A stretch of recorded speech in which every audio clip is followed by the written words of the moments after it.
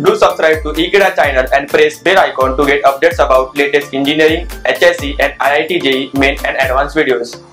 Hello friends, in the last lecture we have studied about how the elements arrangement were been done by the previous scientists like Dobie or Cooks, and we have also got to know about the Newland's octave.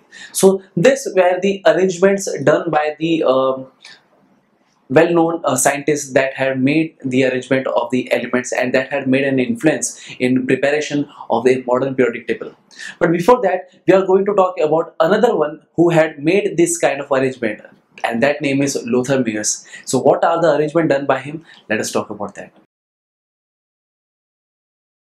So let us talk about that. What is Lothar Meyer's arrangement of elements? Lothar Meyer plotted various physical properties such as atomic volume, density, melting point, boiling point, etc. against the atomic weight of the elements.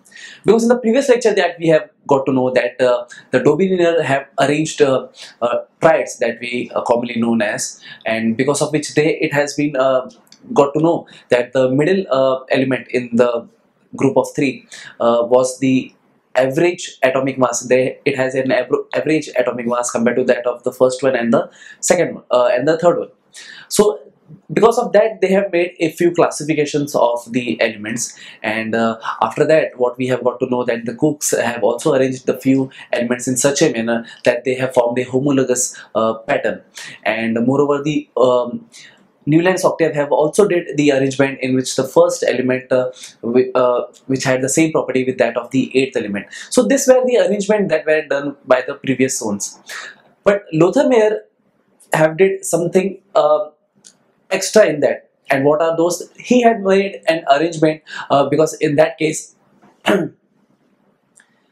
Lothar Meyer have did an extra work, because in that case, in the previous one that we have got to know that it was related to the atomic weight and as well as the properties also.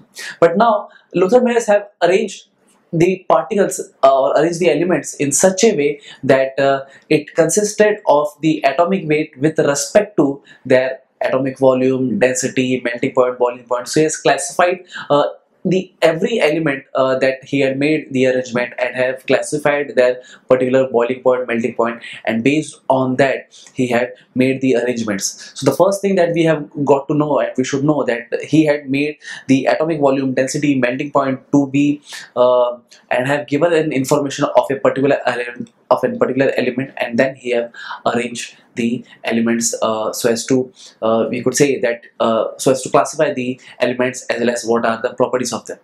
So again what he did, what the point that we have observed in his arrangement, that the properties varied in periodic fashion.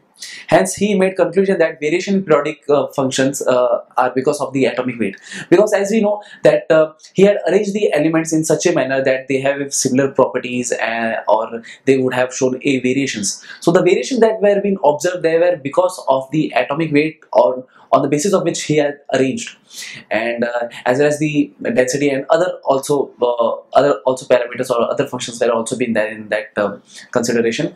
But the main consideration was he had arranged in a manner where the atomic weight was being related, or we could see that there was a variation on the basis of the atomic weight.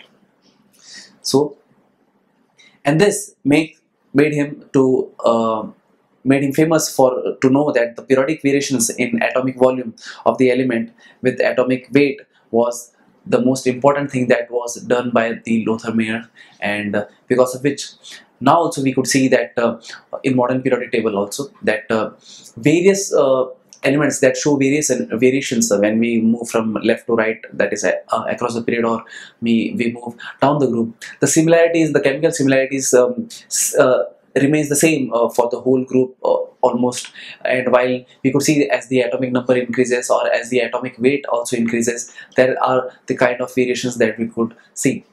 But the modern periodic table, it deals with the atomic mass that we have got to know, but the previous one they were stick to the concept of the atomic weight or the atomic mass. So because of the Lothar Meyer have made an more advanced thing, or giving the more detail about a particular elements by giving its different kind of properties like melting point, boiling point. So that had helped to evolve the concept of making a periodic table. So this was the importance of the Lothar Meyer's arrangement of elements that we have talked about. So thank you friends for watching this video. I hope you have understood that how it was an important arrangement done by the Lothar Meyers, and you share this video with your friends too. And yes, don't forget to subscribe to Ekeeda channel. Thank you so much.